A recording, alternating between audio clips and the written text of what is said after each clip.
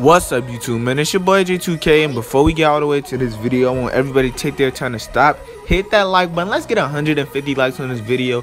Also subscribe to the channel if you're new and turn on those post notifications. And I want to say thank you for 13.1k. Alright, so today I'm going to be showing you guys how to get the Chino Hills jersey, and this one in particular is the LaMelo Ball Chino Hills jersey. So first thing you want to do, of course, go to buy a shirt at the t-shirt kiosk, and you want to scroll down just a little bit and you see it's right there.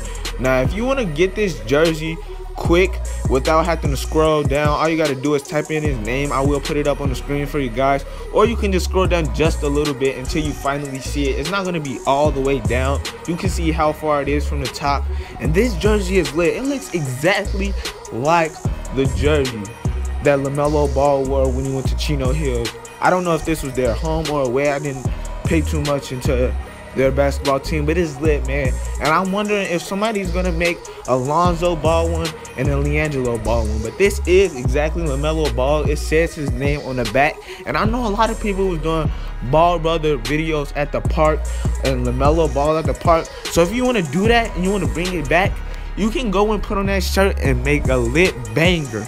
Now of course, to go equip this shirt, what you want to do is go back to your mypark. Of course, you want to load up in there, and I'm telling y'all, I already did some videos with this shirt, and so many people were asking me on PSN and messaging me how to get that shirt and where it's at. So I thought I'd make a video for you guys. Alright, so you see, once you get back into your mypark, of course you want to go to your closet and you want to equip that shirt on.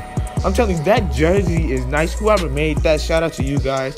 All you got to do is either type in the name of the person who made it, which is their PSN, or you can scroll down just a little bit until you finally see the shirt. But of course, you're going to go to your shirts, my bad.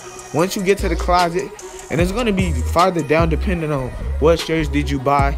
And you see right there, it is nice. And I'm going to show y'all the shirt actually on my player with some signature green shoes that LaMelo Ball wore. Now these not, of course, the exact brand of the shoes, but it's nice and it's a good outfit if you wanted to do a Ball Brothers video at the park or anything.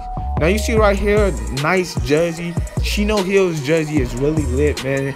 And I'm so glad, like I said, that somebody made this.